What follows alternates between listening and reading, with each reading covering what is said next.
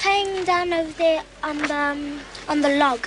Yeah? And then we saw something shiny, so we all ran down over there. And it was in the early morning? It was at break time. Yeah? And then we saw something shiny. And we saw two people. They were in black, tight black suit. And they had big eyes.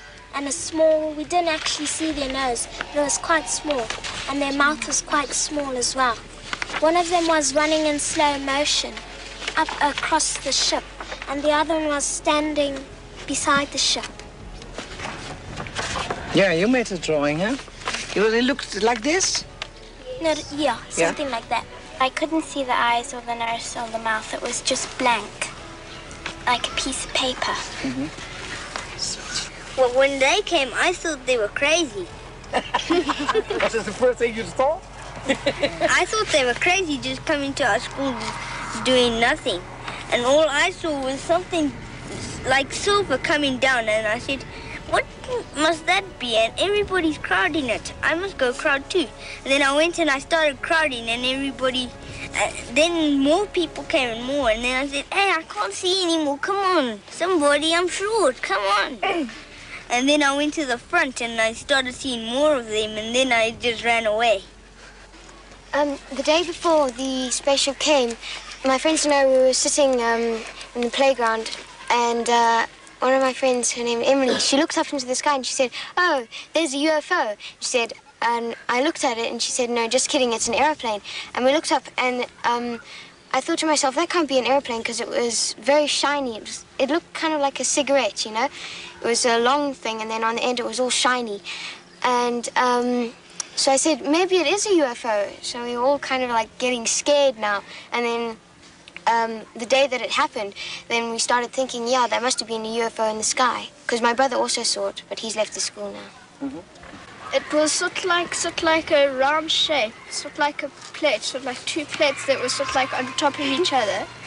Then there was sort of like the hole, the hatch for it, and there was sort of like in between two trees. But you couldn't see that clearly, and it was just silver all over. And I didn't see any men or something like that. You saw one UFO, but surrounded by little ones? Yeah, one big one. One spaceship.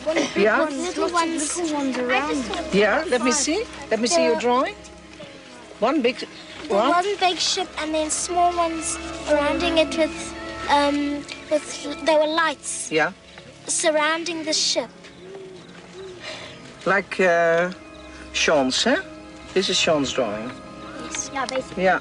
And, okay, one landed, the big one landed, and the two aliens came out. Yes. And what happened with the little ones? The little ones, they were just flowing around. In the air, they didn't touch the ground. They didn't touch the ground. In the air next to it. And that, these made the silver lights? Yeah. Yeah, we're making different color lights, like green, like red, they'd flash to green, then they'd go to blue, and then purple. green. Yeah, purple and red. But it was like it was going like each one to each one, but quickly. Yeah, it was like they'll go there and then it'll vanish and then it'll go there and vanish and then vanish. Oh, really? But going quickly. Like as if it was one ship moving Yeah. to places. I can this drawing. Miller. Come on. Were they yellow? No. I didn't have a silver crayon, so I did it yellow. Yeah. So, but what happened? You came home and you told your parents? Yes. Some of them didn't believe it. My mom didn't believe me. Your mom didn't believe you? My mom also. She didn't believe me. Is that hard? Because if you see something and nobody believes you, what happens?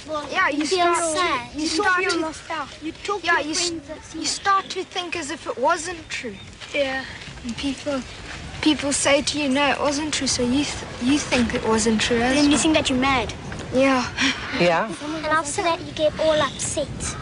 Yeah, and everyone starts teasing. And my friends over the road, when I go there and I tell them about it, they just say, oh, he believes in aliens, oh, he's stupid. You've seen too many movies. Yeah. Was there nobody in your neighborhood who believed you? Yeah, my mom and dad believed me. My granny and my granddad believed me, but my uncle didn't. Where the spaceship had landed, all the insects and ants and stuff like that were all dead, and there was a huge black mark there. And my mom said it might have just been a fire there, but I don't think there was. I think it was the alien ship. Yeah, but you have gone to the place, of course, and have you seen anything? No, we weren't allowed An there. evidence, I mean, that it was there? Some other people came to the school and they went out the boundary of the playground and they went to go and see what had happened there, and they saw that the grass was burnt and all the living things had died there in that area. Him and his parents and his brother and sister all believed me. And my mother just believed me, but my dad didn't believe anything I said. Anything. And did you describe it to them? Exactly what happened? Yeah, and I drew it on a paper and I said, Daddy, this is what it looked like. And then he saw it well and he said, Michael, I think you're telling the truth now. And then that's all he said of it, and that's all. Who was scared? Not all of you, huh? Who was dreaming about it since then? Yes. In a bad way? Bad way. Yeah, in a bad way? No, tell me first in a bad way. Why? You have nightmares about it? Yes, I used to, but then after about a year, I stopped dreaming about it. Mm-hmm. I dreamt that the same one I saw without hair, he came into my bedroom and he took me from my bed.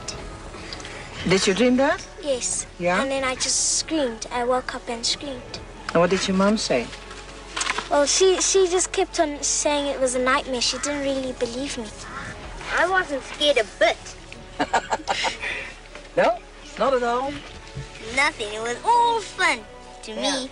I heard this lady on TV, I think it was Jill Dark, and she said this lady got kidnapped and she had babies that were aliens.